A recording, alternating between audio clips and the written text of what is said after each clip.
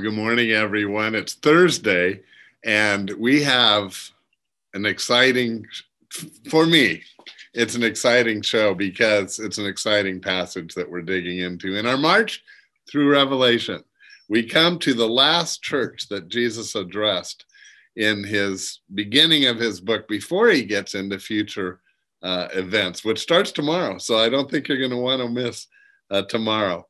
But today, it's the seventh church, and it's the church that's the closest to the same situation that you and I find ourselves in. It's Laodicea, and it's in chapter 3, it's beginning at verse 14. The reason I say it's the closest to what we find ourselves in today is that Laodicea was a very wealthy city, the most wealthy of these 7 cities that were addressed. And it seems that even though it's times of persecution, the way that Jesus talks to this church, it clearly makes me think that the Christians were doing quite well themselves. And the reality is, yes, we're in some hard times. This has been a hard year, but as far as I know, no one has starved. No one has gone without almost anything. I know we haven't. We live in a very wealthy, well, the world's wealthiest country, and we live in a wealthy area. Especially, I mean, when you compare to the world that, much of the world lives on $2 or $3 a day. We spend that for a cup of coffee. We have so much, you and I. And for as much is given, to those who have much is given, much is required. And I kind of feel that that's what he is saying to Laodicea. By the way, Laodicea was so wealthy. We've talked in several of the other cities how there was a giant earthquake in that region in AD 17.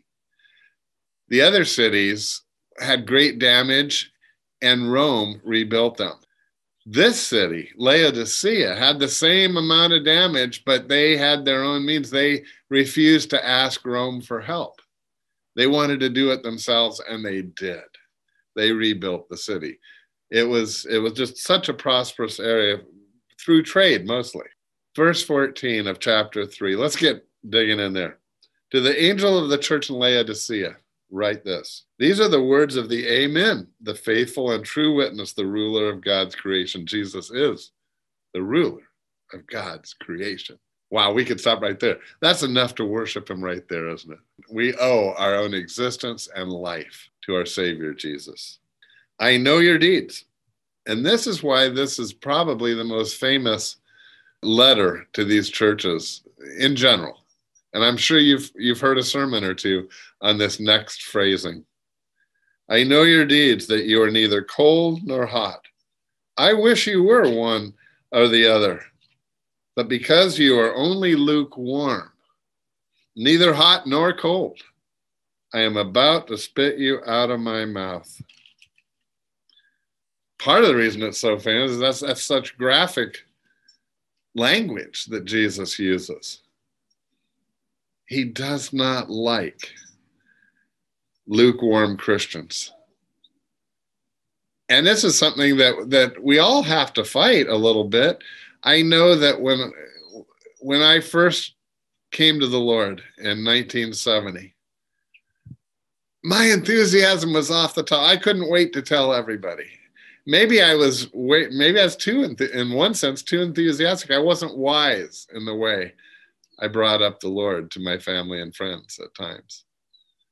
But I kind of vowed back then, I don't know if it's because I read this passage or whatever it was, I just made a vow to myself.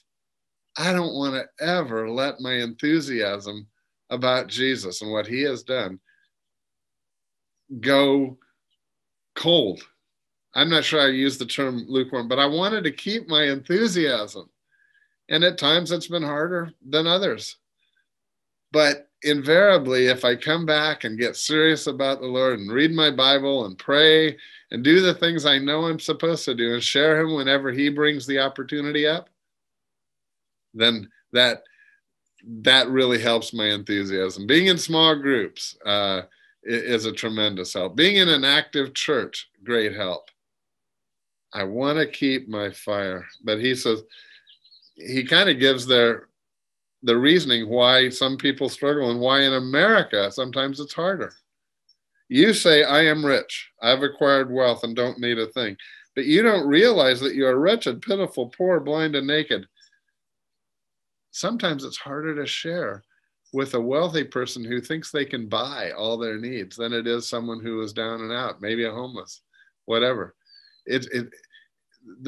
We as human beings get prideful and we think we can do it ourselves, but we have great need. And he says, in reality, in the long scheme of things, you are wretched and poor and blind. Well, I counsel you to buy from me gold refined in the fire. In other words, live with him. You can become rich, and white clothes to wear so you can cover your shameful nakedness. His language is so strong in this area. And salve to put on your eyes so those you can see. Sometimes, and then verse 19, those whom I love, I rebuke and discipline. So be earnest and repent. Sometimes Jesus does bring hard times to get our attention. And when he has it, then oftentimes those are the times that we turn back to the Lord. I just encourage it. Now we're in a hard time, and somebody just asked me yesterday, do you think more people turned away from God in this pandemic or turned to God in this pandemic, kind of to relieve their pain? And I honestly don't know how to answer that question.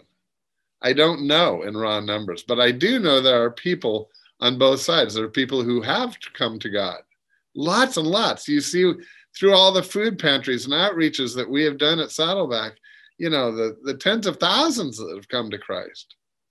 But also know there are some people that have, if Lord would allow this to happen, I don't understand it, so I don't want it, I don't like it, and they've turned away from God. It's both. We've got to make sure we're the ones that are allowing this time, which seems to about be over, to, in fact, bring us closer in our walk with Christ. We've got to use that time wisely. And then verse 20, one of the most quoted verses in the Bible, that can be our verse for today. Here I am, I stand at the door and knock. If anyone hears my voice and opens the door, I will come in and I will eat with him and he with me. Jesus seeks your love. He seeks you. It's an act of when somebody knocks and goes to a house and knock, that's them making the effort to go. Well, Jesus is knocking on the door. He wants you to open your heart to him. I know he does. He says he does. He says he does. So please, don't wait any longer. You know Jesus. The fact that you're watching this show, it's not an accident. In God's sovereign love, he's had you tune in. If you've never done so before, open the door of your heart to Jesus. And just wherever you are, you can just pray, Lord, I invite you into my heart. I want to live for you. You mean that in your heart? He will live with you for eternity. He'll never leave you nor forsake you. To him who overcomes, I give the right to sit with me on my throne, just as I overcame and sat down with my Father. He who has an ear to hear, let him hear what the Spirit says to the churches. Well, friends, that's the end of our digging into these 7 letters to the 7 churches in 7 real cities of that time. He says those same things to us at the church in Laguna Woods or whatever church you attend. He wants your loyalty, your faithfulness. Stand firm with him, and each one of those 7 letters has a reward, and that reward can be for you. We'll tune back in tomorrow as we get a glimpse into what heaven is like. I can't wait. Okay, see you tomorrow. Bye for now. Beautiful day, it's wonderful. This is the day that the